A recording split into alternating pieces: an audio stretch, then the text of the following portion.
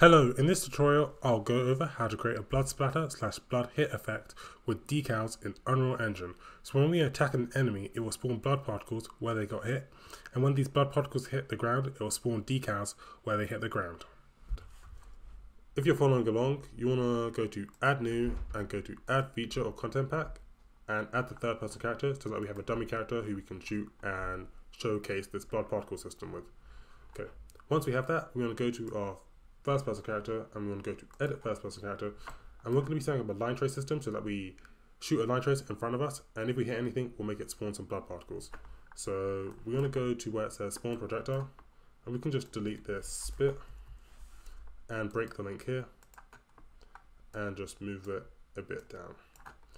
And then what we're going to do after we play our fire animation is just drag up here and look for line trace for objects. So we're doing a line trace in front of the player. So where this starts, we're gonna get our first person camera and get the actor location. So we want to get the world location and plug this into the start. Where this ends, we want to right click and look for get control rotation. So we'll get the rotation of the first person character, and then we want to get the forward vector. And then we just want to drag up here and look for multiply vector by float and put a value of something like 700. So we'll be getting 700 units in front of the player. You can make this larger or smaller if you like to. And then from the get world location, we'll just drag up here and look for vector plus vector and connect this into here and connect this into end. And then for the objects that we're looking for, we're going to drag up here and go make array. So in my game, I made it so that we're only going to be spawning this blood particle system if the object is a pawn. So for object type, just select pawn. And if we just go compile and go draw debug type and go for duration and click compile, I close this and I go to my third person BP, blueprints, and drag in the third person character. If I click play, if I left click, I'll do a line trace, and as we can see, it will go green when we hit him. So this is where it will spawn the blood particle system. So I'm going to go back to my first person character, go edit first person character, and after we do our line trace for objects, we will drag off here and look for break hit result. And if this return value is true, so we'll drag up here and add a branch. I'll just delete these because they're in the way. So if this return value is true and we hit something, then we are going to spawn emitter at location. So where we're going to spawn it, we just want to drag in impact point and plug this into location. And the emitter template, so I'm not going to go over how to create particles because I don't have much experience doing that, although I've downloaded this FX Blood VS pack from the Unreal Engine Marketplace, and it's really good. It comes with a bunch of blood effects, so I'm just going to use that. So for the emitter, I'm just going to select blood splat 02 and click compile. And now I close this and go play. If I shoot him, we can see it will squirt blood wherever I shoot him. So now that we set this up, the next step is making it so that when we shoot him and it squirts some blood, when this blood hits the ground, it's going to spawn a blood decal where the blood particle hits the ground. So I'll go over how to set that up now. So if we just head back to our first person character, and what you want to do is go to where your particle is. So I'm just going to go, you can click this browse and also take you to wherever it is. So you want to go to wherever your particle that you're using for when the player is hit. And what you want to do is just right click and you want to go to collision and go actor collision. Then you want to select the actor collision and you want to go to collision, and then you want to scroll down and you want to uncheck drop detail and uncheck collide only if visible. Then you want to go right click and go to event and go event generator and select event generator, and you want to add elements, go here, and under type you want it to be collision, and then click save. So we've basically just added some collision to our particles. So then off of this spawn emitter location, what we're going to do is just drag off here and go to bind to event particle collide. So bind event to on particle collide. And then we just want to drag off this event and look for add custom event and call it when particle collides. So when the particle collides, what we're going to be doing is spawning a decal where that particle collides.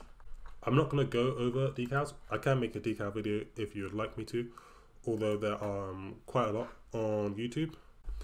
But decal is basically a material which you can place on the floor. So I'm just going to look for decal because this blood pack comes with some decals. So if I just drag this on, we can see this is a decal, and we're basically going to be spawning this where our blood particles hit. So I'll go back to my first person character. So on this event, we're going to spawn some decals. So off here, we're going to drag and look for spawn decal at location. So there are some decals in this project already, so I'm just going to use one of them. So I'll just use decal, blood decal A. And for the decal size, what you want to do is just right click and look for random float in range. And I found a range of 20 to 30 is good. And you just want to plug this into decal size. So now the decal size will be a random size between those values.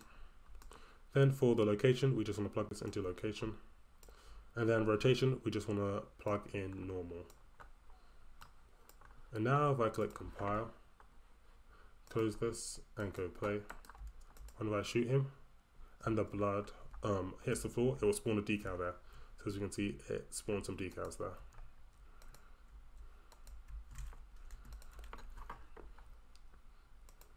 We can also go back here and make the decal have a lifetime. So I'll make it have something like 10 seconds. And also just a tip for decals. So this may happen in any project. I found that the decal doesn't look very clear. If your decals aren't looking very clear, what you want to do is just go to them, go to the material which has the decal, and under decal blend mode, just change it to be debuffer, translucent color, normal roughness. And that will just make your decal look a bit clearer, because I was having an issue with that, so that tip just made the decals look a bit clearer. So now I click play.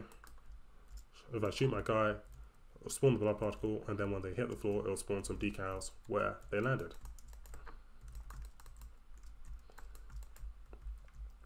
So then there is one more system I want to show you, and that is how to set up the blood pool. So the blood pool is something that comes with this VX effects pack. It's really good. It really comes with a bunch of blood features. So to set that up, what I did is we want to select your character, which the player will be able to damage in the game. I just want to right click and go event any damage. So I'm just going to make a very simple damage system in this tutorial. And event any damage, we're just going to drag off here, look for do once. And then what we want to do is just drag in our capsule component and set the collision to be physics only. This will just make it so that we can't shoot the player anymore and spawn blood particles. And then what we're going to do is just drag off here and play animation montage. So if you have a montage for your character dying, you just select it. So I'll just quickly go over how the process of setting up an animation montage if you've not done that. But if you've not, you can just skip forward. I'll add timestamps in this video. So I'll just go to my third person character. I imported this third person character dying animation. So I'll just right click on the animation, create animation montage. And in order to use animation montages, we need to go to your character's animation blueprint. And we just want to click default. Go to the animation graph, drag off here, and look for default slot. And that will just enable us so that we can play animation montages. And we'll click compile. Another thing with animation montages is after the animation montage has played, it will just make the character go back to his normal animation state. If you don't want that to happen, for example, for something like a death animation, you want to go to the asset details and go enable auto blend out. So when it plays this animation montage, the player will basically stay in this last frame. If this was checked, then he'd just go back to what his normal animation blueprint is saying. So here, I'm going to select the first person assassin die. And then after this animation montage was played, we're going to have a delay.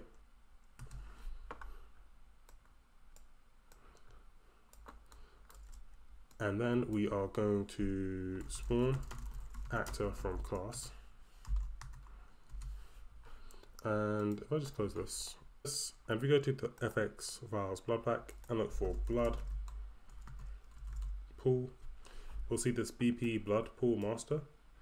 And if I just head inside here and select this, there are loads of settings we can change, but I'll just show how it works. So if I just drag this in, and for the particle system, you want to just select some blood one. So I'll just select blood flow. If I go play, we'll see we have this blood pool, and it's slowly growing. And in here, there are a bunch of settings we can change. So I can change the speed of it to make it something like 2, and the blood pool will grow a lot faster. So what we're going to do is basically just spawn this blood pool where the character dies. So after this animation has finished playing, what we're going to do is spawn actor from class, and we'll spawn the BP blood pool master, and then plug this into here. Where we'll spawn it, we'll just right click and split the structure. And then what I did is I just drag in my mesh, drag up here, and look for get socket location. The socket location I used was spine _ 01. Plug that into here and go compile. And then we can close this, head over to our first person character, and make it so that the hit actor, the actor that we hit, we just drag up here and look for apply damage, and the damage is going to be 1. And we can plug this into true, and this here, and if we get compile, close this, and now I go play, shoot him, he dies, and we can see he'll spawn a blood pool. So that's basically how I set up a blood system inside of my game, and that's basically how you can set up a blood system inside of Unreal Engine. That's all. It would help me out if you could like and subscribe so this video is shared with more people, and I'll see you guys next time. Bye.